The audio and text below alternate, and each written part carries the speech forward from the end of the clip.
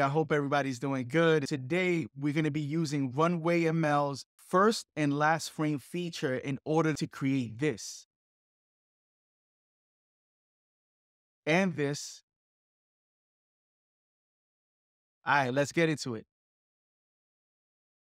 All right, so first, we need to find those images, right? We need to import them into Runway ML, and then we need to click on the last frame button and select the last frame we want to use. And then we need to write the prompt. And the prompt I used for this was, the camera moves upward from underwater to reveal a man rapidly emerging from a lake while water splashes all around him. Now, you could either choose to use a prompt or leave the prompt area empty. Runway is smart enough to animate the image the way it sees fit, but normally I use a prompt to guide the AI. Let's check out the results. Oh my God, this is amazing. I can't believe that Runway got it in the first try. There's certain animations that we just cannot get with a prompt. So having a feature like this where you can guide it with a first frame and with the last frame and then prompt it is just an amazing feature. So once I got that first video, and I was like, let's go find two other images that we can animate. So I grabbed this image and I grabbed this image and I prompted, the camera rapidly zooms into a lake to reveal a man meditating at the bottom, muted colors. And I ran that for 5 seconds. Now, I ran this a couple of times, but it didn't get it perfectly. So we have a whole bunch of duds. We have this, and then we have this one, and then we have this one, right? Sometimes Runway gets it in the first shot, but then sometimes you have to massage that prompt in order for Runway to understand what you want. All right, so cool. Let's check out the results and see what it did. And once again, Runway was able to take the first frame and the last frame, interpolate in between both of them, and give us an amazing animation. Like, look at this. This is amazing. So in After Effects, I added an adjustment layer. Then I added a curves effect to it.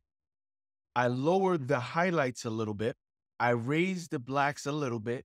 Then I added a grain effect to it. Went down to the presets and added the Kodak Vision 200T because this preset closely emulates the grain on 1970s footage. And then I added a Gaussian blur with a blurriness of 5. And then I added an unsharpened mask effect with the amount set to 400 and the radius set to 300 to tie the whole effect together. I thought by adding all these effects at the very end, it will look nice and cohesive and it'll add texture to the piece. Now we're going to right click on this layer, add a time remap effect to it. And then we're going to find the spot where he's almost out of the water. And we're going to set a keyframe there. And then we're going to find where he's out of the water and we're going to add another keyframe there. And then we're going to go to the end of the timeline, grab those two keyframes and spread them out a bit so that when we do this speed ramp, we get this nice slow-mo at the very end. And then we're going to grab those two keyframes and bring them closer to the second keyframe. Being that those two keyframes are so close together, that's where we're going to get that speed rep happening. And then after that, we're going to go into the graph editor. What we're doing is massaging the Bezier curves in order to get a smooth transition in between the second and the third keyframe. The fact that we spread out the third and the fourth keyframe at the very end, he rises slowly, then he speeds up, and then it slow-mos at the very end. And now this is how it looks with the effects applied. And this is how it looks with both shots put together. And that's how you use Runway's first and last frame feature to animate some Midjourney images and get some awesome results. So cool, man. I hope you guys like this one. This one was a quick one. Hit me up in the comments. Peace.